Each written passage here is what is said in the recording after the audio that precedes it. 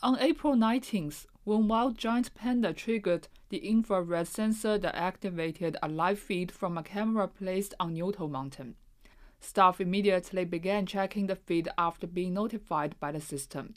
They were rewarded with video of a wild adult giant panda walking through the forest at an altitude of 3,200 meters.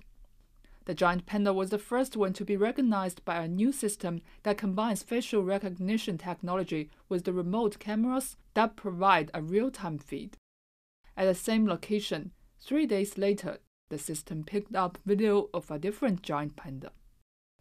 The system has already caught video of golden monkeys, porcupines, and birds, and scientists are in the process of programming it to recognize other animal species. Once the recognition system stores enough pictures of pandas living in Wolong, it can identify specific pandas through facial recognition.